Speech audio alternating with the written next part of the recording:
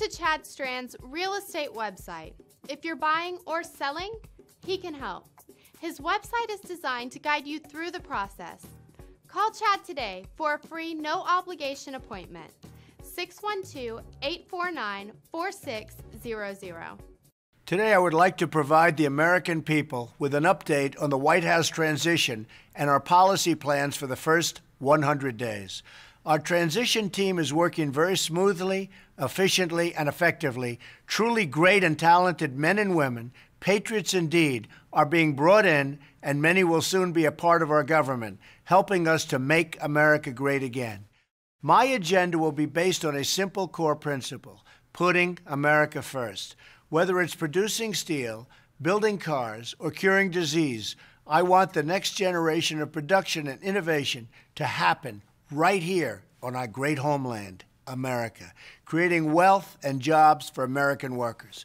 As part of this plan, I've asked my transition team to develop a list of executive actions we can take on day one to restore our laws and bring back our jobs. It's about time. These include the following.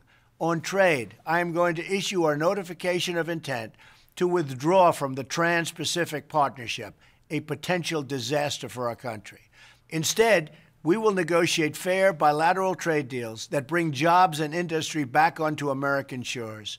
On energy, I will cancel job-killing restrictions on the production of American energy, including shale energy and clean coal, creating many millions of high-paying jobs. That's what we want.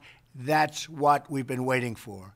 On regulation, I will formulate a rule which says that for every one new regulation, 2 old regulations must be eliminated. So important. On national security, I will ask the Department of Defense and the Chairman of the Joint Chiefs of Staff to develop a comprehensive plan to protect America's vital infrastructure from cyber attacks and all other form of attacks. On immigration, I will direct the Department of Labor to investigate all abuses of visa programs that undercut the American worker.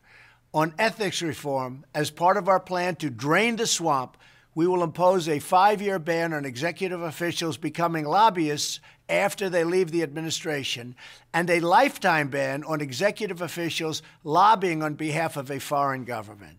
These are just a few of the steps we will take to reform Washington and rebuild our middle class. I will provide more updates in the coming days as we work together to make America great again for everyone, and I mean everyone.